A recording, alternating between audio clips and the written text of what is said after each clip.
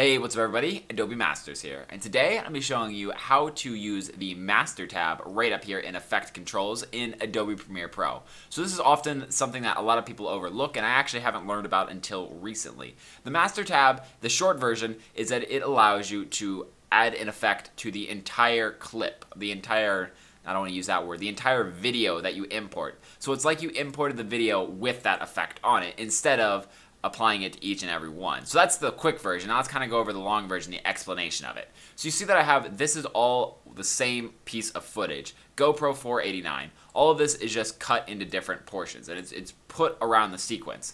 Now the thing with this is that maybe we're at a point in our sequence where it looks like this. We have one clip and we've used it multiple times in multiple locations. What if we want to apply an effect to only these clips? And let's say there are different clips in between these clips. So the normal way to apply it to a bunch of them would be like to go up to File, New, and then create a transparent video or an adjustment layer or something like that and throw it over the top. However, whenever we do that, we also affect the stuff in here. So we'd actually have to cut them all down and bring them back to the appropriate sizes, and that can get tedious, and I might as well just apply it to every one of these instead.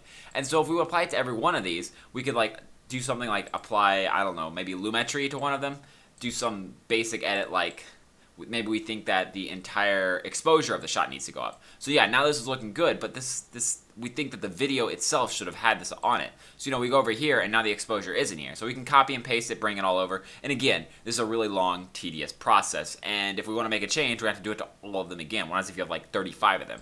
So what the Master tab does, it allows us to take an effect and drag it into the Master tab.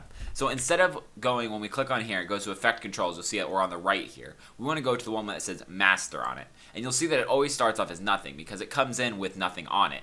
While the normal one comes in with like video effects and stuff. This one has nothing because if it had something, then it would be an effect that's applied to everything, and that's not how Premiere Pro works by default.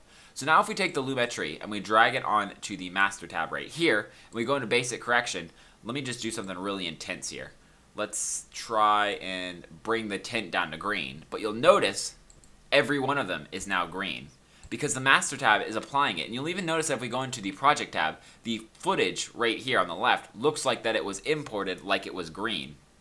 And this is basically just how this tab works. It's going to apply it to every single clip of the footage, and it's going to apply it like you imported the footage like that. This way you can affect every single clip within your sequence at the exact same time. So if you find something like color correction or any just general corrections that you think that the clip needs, you don't have to apply it to each and every one of them.